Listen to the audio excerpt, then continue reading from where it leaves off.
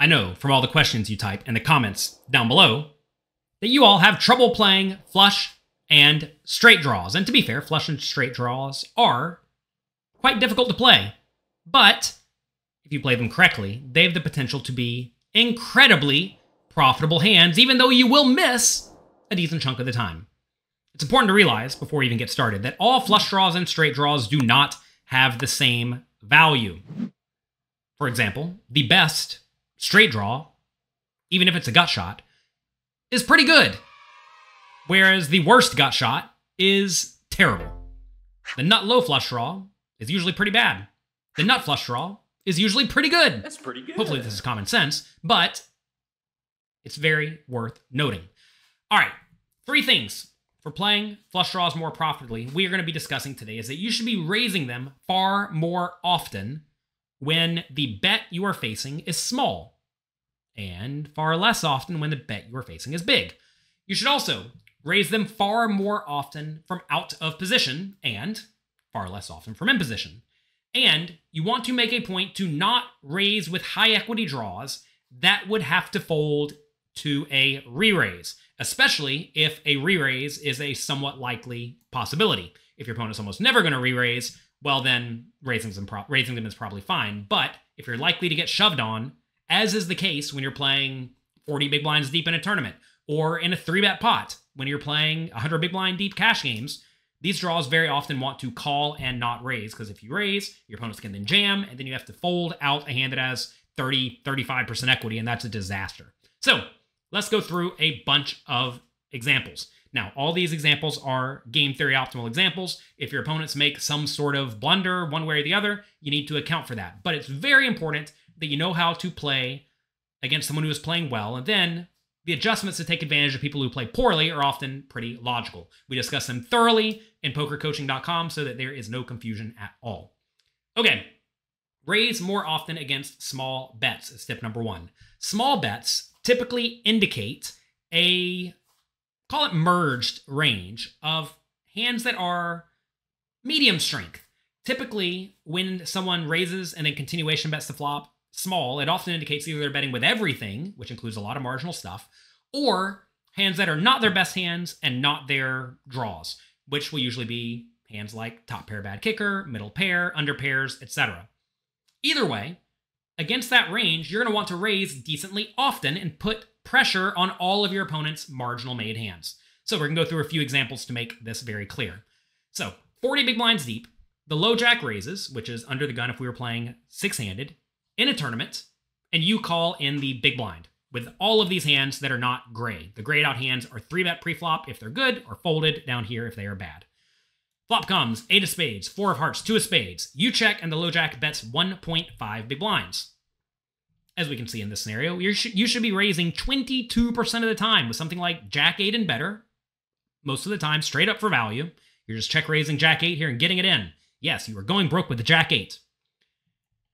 And you're also going to be check raising with some additional 8s that have some backdoor equity, like 8-6 for pair and straight draw. You're also going to be check raising with some gut shots, like 7-6, 7-5, 6-5. You're also going to be check raising a lot of flush draws, like King 6 of spades, King 3 of spades, King 9 of spades, Jack 10 of spades.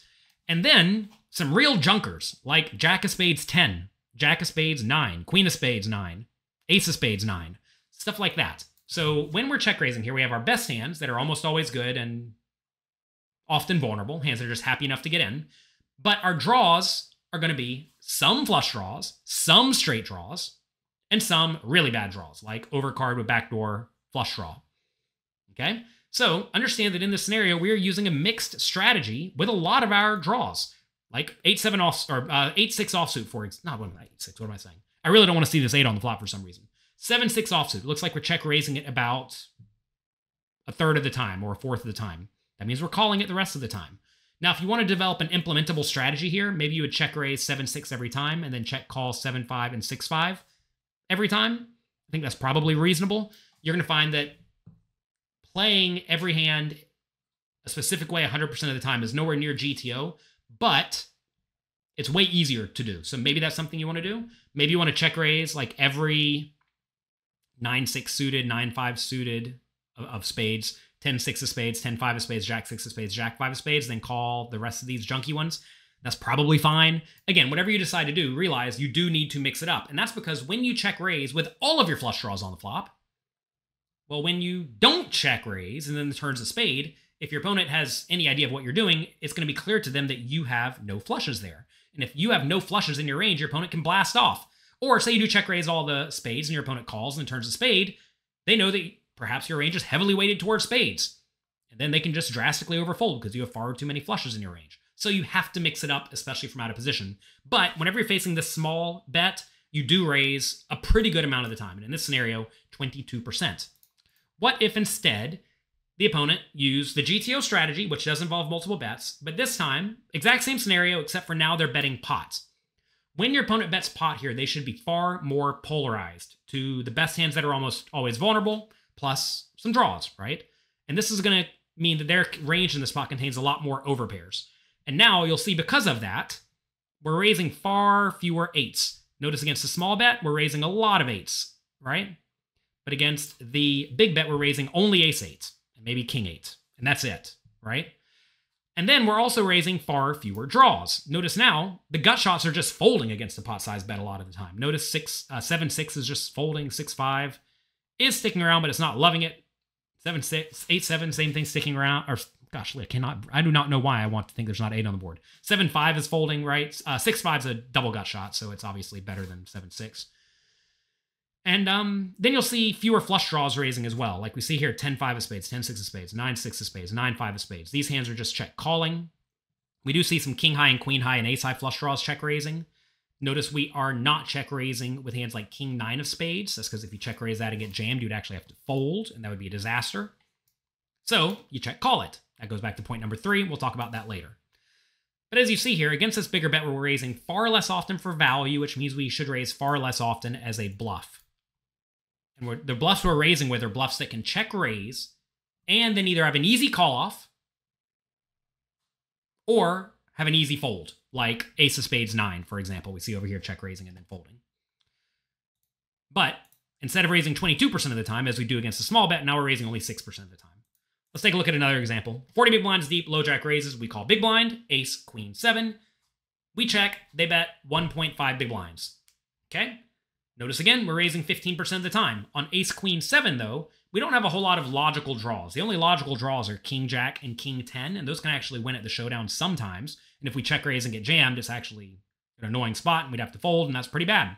So instead of check raising with those draws, we instead check raise with different draws. So notice in this scenario, we have a decent amount of aces, right, that are almost always good.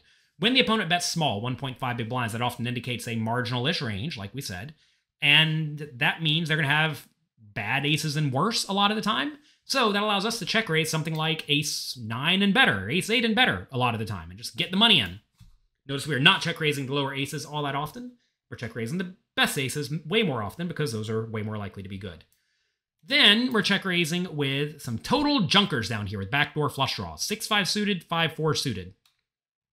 That seems optimistic to me, but that's what GTO does. Notice they're check raising the pocket 2s. This is something almost no one does, but you definitely should work that into your play. We discuss this thoroughly in the poker coaching homework. We do a homework question every single month, and you'll find very often on boards where you don't have a whole lot of logical draws, the small pairs are sometimes used as bluffs. Feels dirty. Also, in scenarios like this where there aren't a whole lot of logical draws, bottom pairs very often used as a bluff. And as we see here, that is definitely the case, with a lot of the bottom pairs putting in the check raise. And when that is the case, you're usually check raising the bottom pairs that have the most live kickers first. And which kicker is most likely to be live? Well, that's going to be a 2. So we see if you have the 7-2 suited, you actually check raise this scenario a lot, basically every time. Most people don't do that. They just check call or check fold, and that's a mistake. They're leaving money on the table. But it's important to note here that draws may not be the draws that you're thinking of. I'm not sure a lot of you think of 5-4 of spades on the ace, queen, 7 as a draw. But we see very clearly here it is, and it is check raising every time. Same thing with 6-5. And I think a lot of you don't think of bottom pair with the nut low kicker as a good draw to raise. But it is. And you need to get aggressive with these hands. And if you do check raise the 7-2 and they go all in on you, you fold. And that's fine. The nice thing about the 7-2, though, is that it's actually a pretty clean 5-out draw, right? You have 2 sevens and 3 twos, and if you get any of them, you're almost always good and you have pretty much the nuts. Now, obviously, it's not the super nuts, it's the effective nuts. You could lose, but if you make 2 pair, 40 big blinds deep, it's okay. What about if they bet bigger, though? If they bet bigger, let's say they pot it, now you raise only 5% of the time, and all of these junkers start folding or calling. We see now you're raising far less often, almost entirely for value, right?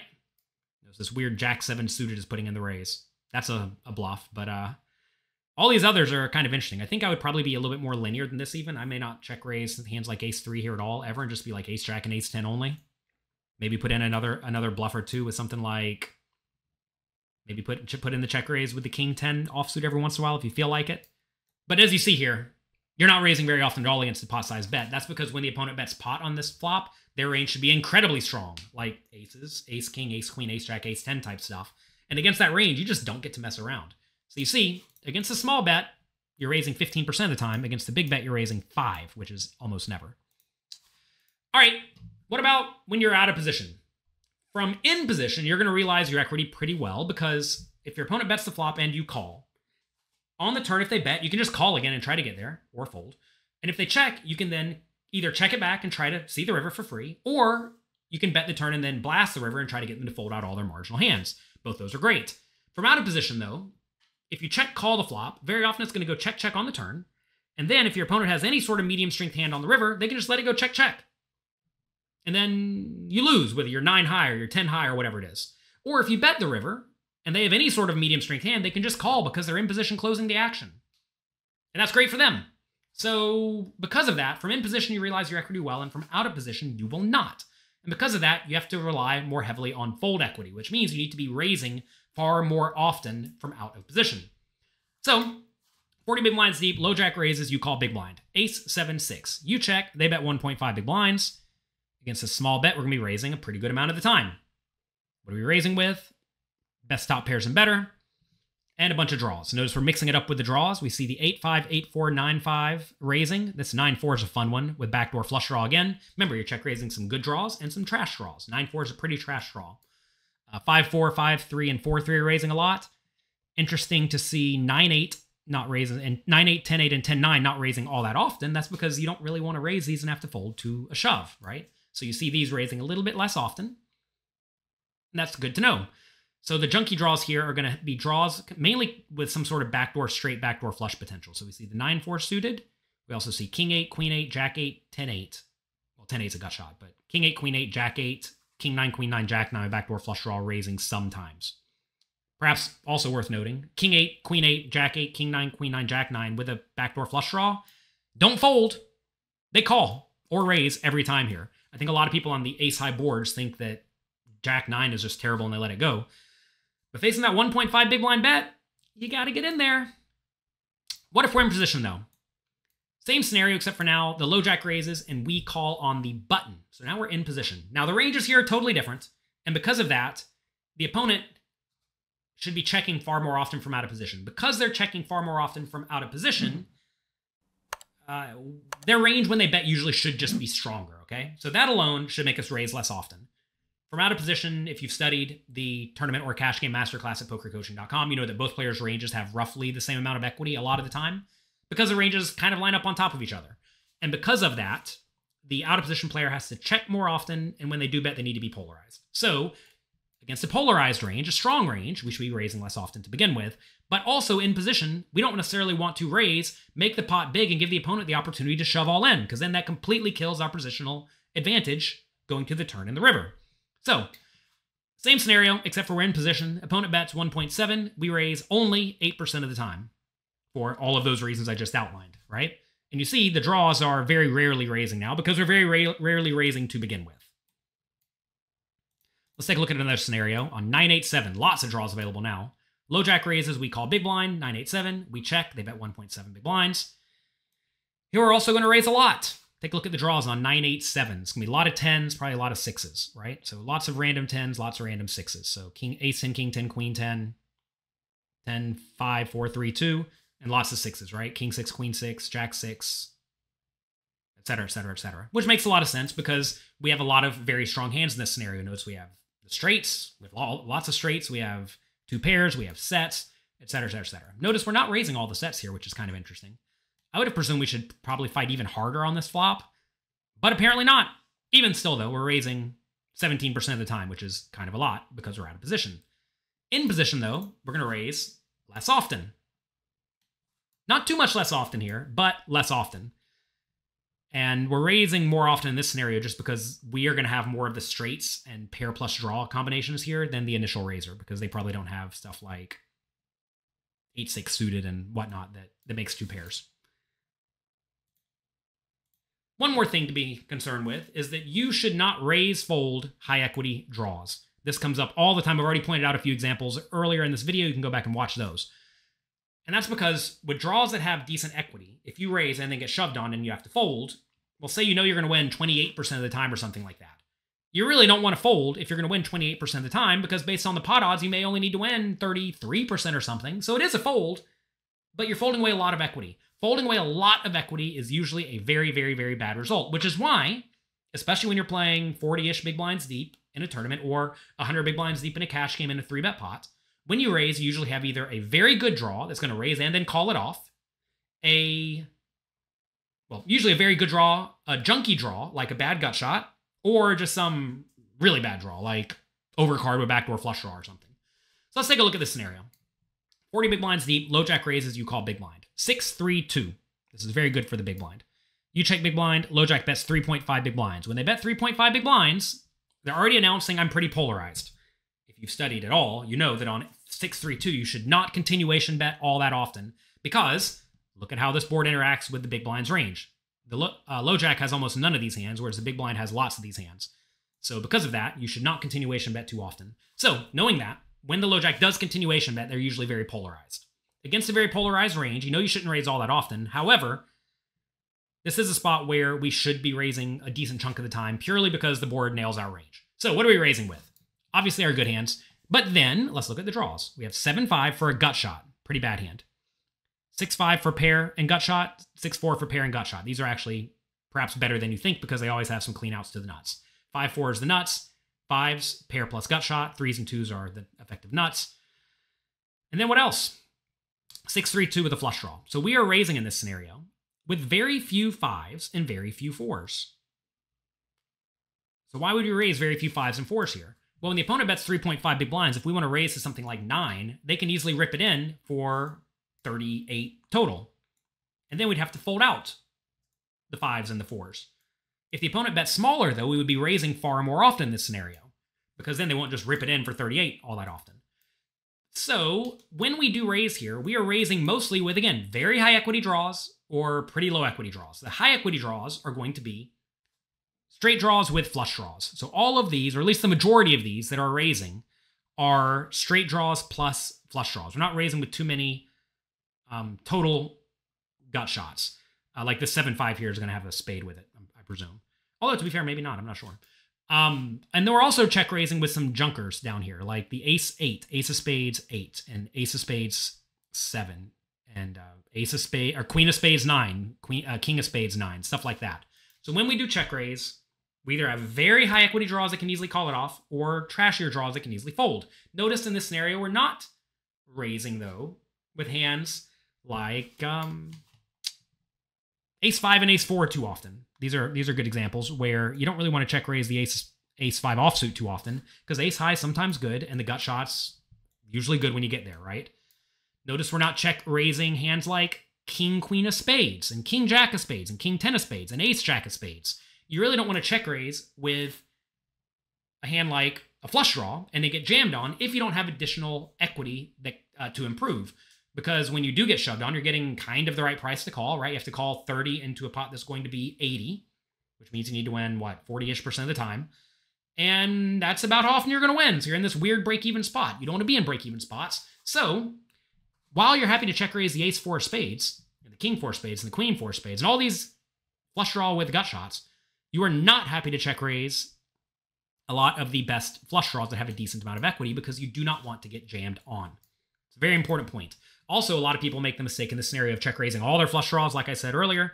And if you check raise all your flush draws, well, when you check raise and then the flush comes in, your opponent knows you're very flush heavy, and they can just easily fold. And if you check raise none of them, as some other people do, well, also, then in that scenario, when the flush does come, they know you're going to have a whole lot of flushes, and that's also really, really bad if they have some idea of your strategy. So that's it. 3 tips for playing flush and straight draws. Raise more often against small bets, raise more often from out of position, and do not raise high equity draws that have to fold to a re-raise when they have pretty good equity. Instead, you opt to just call. Hope you learned a little bit today. If you did, do me a favor, click the like and subscribe button down below. If you want a whole lot more examples, situation tips like this, make sure you click the like and subscribe button and the notification bell, because we have a lot of videos here on YouTube, and we have a whole lot of concise, well put together courses at pokercoaching.com that will go a long way to making sure you understand all the thought process that go into playing these types of hands, so that you can then figure out at the table in real time roughly what you should do with each hand in your range so that you make the best play in all possible scenarios. So check it out at pokercoaching.com. Good luck, have fun, and hope you win with all your draws.